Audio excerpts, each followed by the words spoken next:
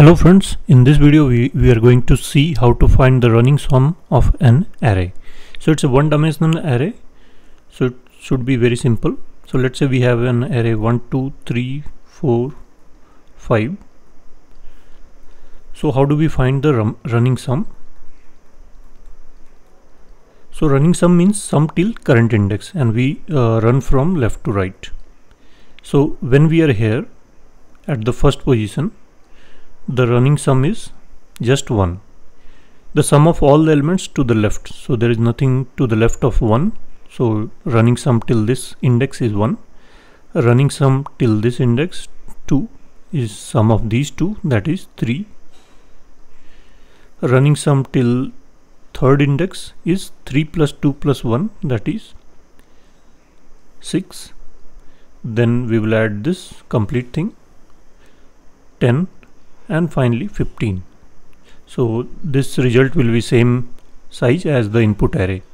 So how did we find it? So one naive way of doing this would be that for each index scan from 0 till this index, current index, and calculate the sum. When you reach here, the second index, you again start from beginning and reach till here, so on for nth index. So that way you will take for first one time step, for second one you iterate from beginning till second, for third beginning till third, and so on. So this is very familiar sum, n into n plus 1 by 2. So you see it's O of n square. So this is a naive way of doing it, but we will not do that. So if you see that if you have 1, 2, 3, 4, 5, so the running sum here is 1. Running sum, this is 1 plus 2. Then we have 1 plus 2 plus 3. Then we have 1 plus 2 plus 3 plus 4. So you see that while calculating this sum of first, second, third and fourth, in the previous step we had already calculated sum from 1 to 3. So this was already there. So we could have just used the previous sum and added the current element, so that would be constant. Similarly, while calculating the third running sum, in the previous step we have already calculated 1 plus 2, so no need to again scan. We could have used the previous value and added the current element, so again constant time. So for n elements it will take 1 plus 1 plus 1 plus 1, or some constant times 1, maybe 2, and so O of n. And now depending on whether you are allowed to modify the input itself or not, you can take additional O of n time O of n space or O of 1 space. So I will call it O of 1. So if you are not allowed to use not allowed to modify the input array, then you can create an additional result. So let's see this problem in LeetCode. So this is the problem, and you can go through a couple of examples. So we will go with the case where we are allowed to modify it. If it's a const, then you are not allowed to modify it. You will have to create another result vector. But in this case we will modify it as it is. So you see that running sum for the first element remains the same because there is nothing to the left of this.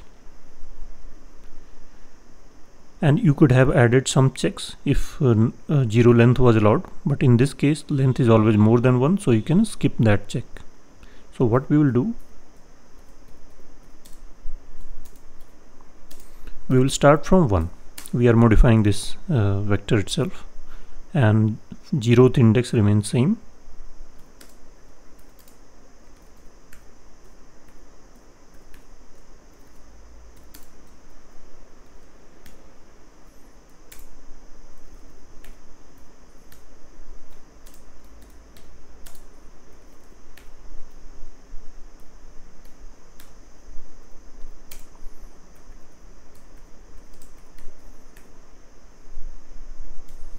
And that's it. So this loop takes O of n time. So overall is O of n, and the space is O of 1.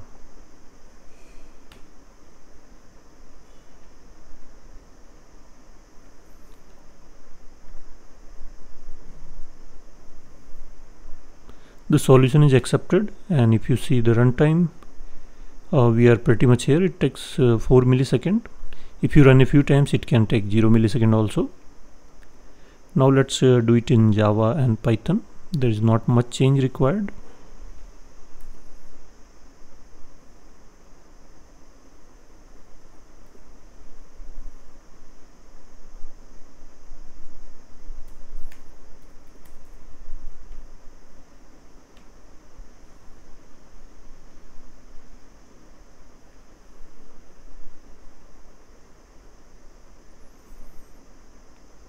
Java solution is also accepted.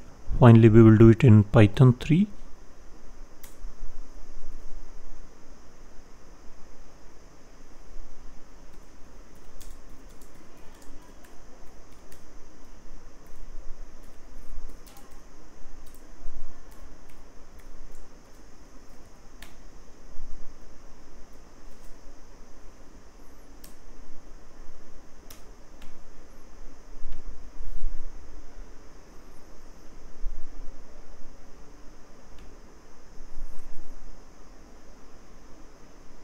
And the Python solution is also accepted.